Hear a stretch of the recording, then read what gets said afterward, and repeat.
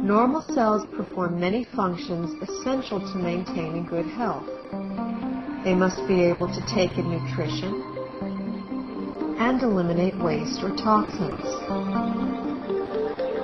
Normal cells must defend themselves from intruders like unfriendly bacteria, fungi, viruses, and free radicals, and repair the damage done by them. In addition, cells must work together as a team, communicating with other cells to achieve optimal organ and immune system function. Research has already proven our cells need certain essential nutrients, 26 different vitamins, 72 or more trace minerals, numerous fatty acids, and amino acids. Since our bodies don't produce these, we must get them from our diet. Recently, scientists have discovered that there are at least 8 sugars, called monosaccharides, that our cells also need for optimal function.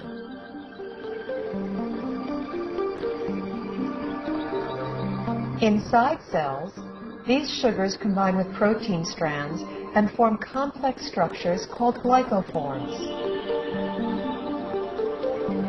The exterior of a healthy cell is covered with a dense forest of these glycoforms.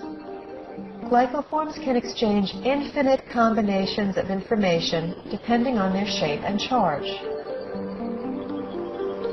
Glycoforms are present on the surface of all cells and actually prevent viruses, bacteria, and other enemy cells from entering a healthy cell by blocking the entrance to the cell's surface.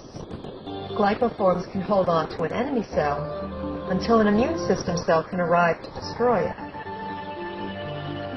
Healthy immune system cells can also accurately identify normal cells and not interfere with their function. Cells covered with glycoforms enable clear and accurate cell-to-cell and system-to-system communication, creating an information superhighway within the body. Glycoforms play a vital role in every human physiological process: immune system response, tissue regeneration, cell replication, growth, and structural stability. They are even responsible for the attraction of sperm cells to an egg cell surface to foster fertilization. Without vital sugars and a variety of other micronutrients, cells cannot create glycoforms. The result is a breakdown in cellular communication and immune system response. Depleted cells are unable to defend themselves effectively, so cell structures can be damaged and are not effective in healing and regenerating. In this weakened state, cells cannot communicate effectively, compromising the body's ability to identify problems. They are also unable to destroy pathogens such as viruses, bacteria, and fungi, and cannot identify mutated cells so the immune system can eliminate them. For example, when a person suffers from an autoimmune disorder, their compromised immune system may respond inappropriately and treat altered normal cells as intruders and destroy them.